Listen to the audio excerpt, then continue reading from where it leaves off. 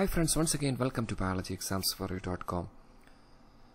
Today let us understand how is ATP synthesized in cellular respiration by chemiosmosis, the revolutionary hypothesis proposed by Peter Mitchell in 1960s. So please watch till the end for complete understanding. Let's begin. So first thing is to know the exact site of chemiosmosis and electron transport chain.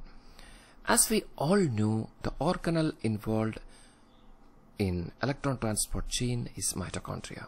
Let us zoom in this mitochondria. So mitochondria is having an outer membrane and an inner membrane which is having infoldings into the matrix which is called as cristae. The site of electron transport chain is the mitochondrial inner membrane, and this is the first point. Now let us zoom in this region, this inner membrane, to find out the exact site of reactions in chemiosmosis. So as you can see, protein complexes are embedded in mitochondrial inner membrane. So electron transport chain occurs in the inner mitochondrial membrane. The electrons are donated by NADH and FADH2 that is formed during Krebs cycle and glycolysis.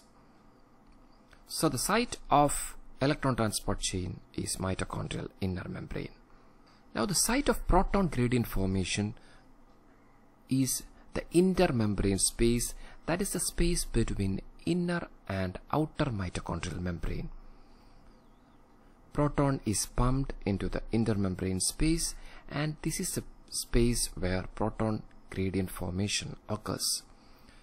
The third point is ATP synthase, the enzyme involved in ATP synthesis, is oriented towards the matrix side of the mitochondria. So ATP is synthesized towards matrix side. Hope this much is clear. Now moving into the hypothesis, chemiosmotic hypothesis. So this is the mitochondrial outer membrane and this is the mitochondrial inner membrane where protein complexes are located. As you can see, mitochondrial inner membrane is having the protein complexes that is embedded. You can see complex 1 which is NADH dehydrogenase, then there is complex 2 succinate dehydrogenase, complex 3 cytochrome BC1 and complex 4 cytochrome C oxidase. According to Peter Mitchell's chemiosmotic hypothesis, these are the three major events happening for ATP synthesis. First one is electron flow and energy release. Second, proton movement and gradient formation. And the third one is proton motive force driven ATP synthesis. Let us discuss each one step by step. Starting with electron flow. So after Krebs cycle, what we have is NADH and FADH2. As we know, 36 ATP molecules are synthesized per glucose molecule approximately. Only 4 ATP molecules are synthesized directly after Krebs cycle. So majority of ATP molecules, approximately 32 ATP molecules, are synthesized during electron transport chain and chemiosmosis from the electrons donated from NADH and FADH2. Let us see what is actually happening. So this is NADH and NADH is donating electrons to complex 1.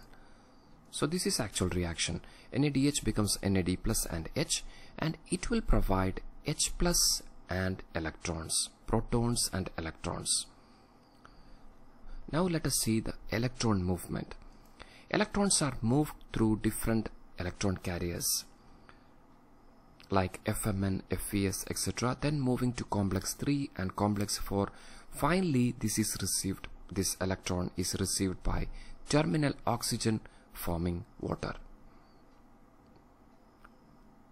So let me repeat once again.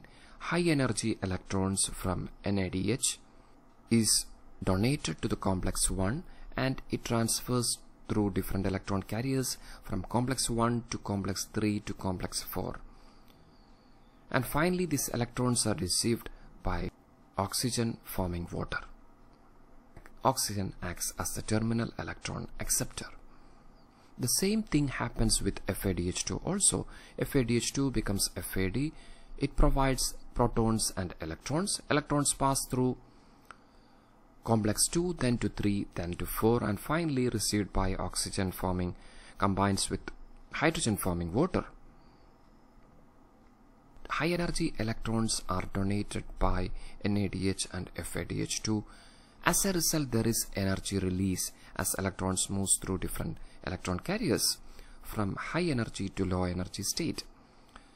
So this energy is used to pump protons from this side, that is matrix side, to the intermembrane space side.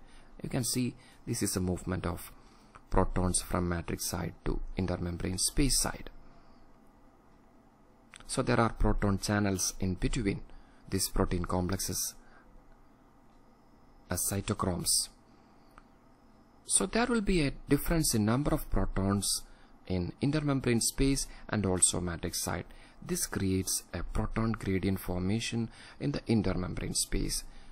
Simply, the number of protons in the intermembrane space increases compared to the number of protons in the matrix side, thus creating a more positive charge. This can be called as electrochemical gradient. Then the cell is having a tendency to make an equilibrium to neutralize this charge difference or this proton gradient. So this H plus has a tendency to move out to the matrix.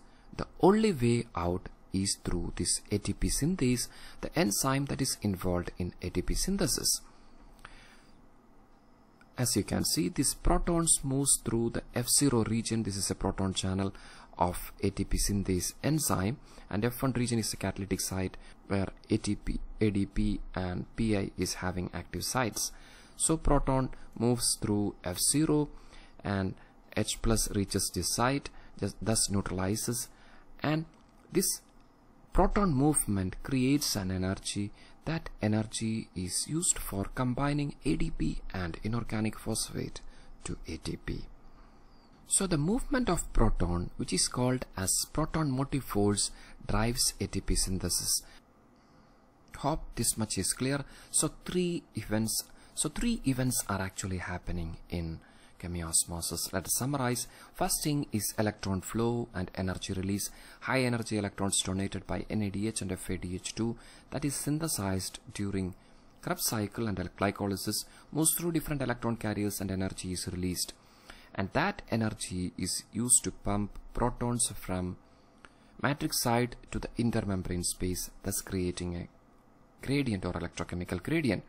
Then these protons should come out to matrix for neutralize or to make an equilibrium. The only way out is through ATP synthase, the enzyme involved in ATP synthesis. The movement of proton generates an energy, and that energy is utilized for combining ADP and Pi, finally forming ATP. So proton motive force driven ATP synthesis is happening during chemiosmosis. So hope you got the point. Thank you so much for your support. You are with biologyexamsforyou.com.